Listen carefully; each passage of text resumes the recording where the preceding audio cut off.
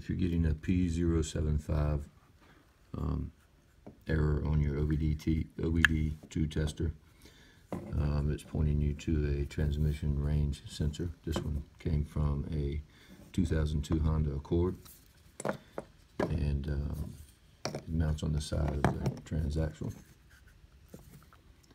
And when you change the, it's easy to get to, just move your left front tire, on my car anyway. As you change from park to reverse, neutral, etc., the shaft sticking out of the transmission turns this, and it slides a wiper inside here. I'll show you that. There's a neutral position with a detent. Maybe hear it clicking into that detent. So I'm going to take this apart. It's just a few screws. Okay. Here's the contacts. These are insulated in between each section here.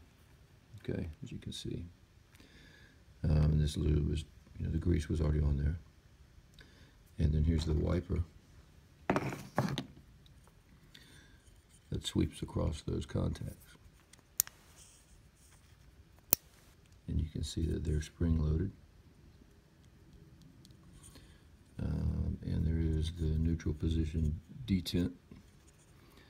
So when you're reassembling, it's best to have your car in neutral, so it'll be in that detent, and then you use these elongated slots, right, with a meter on your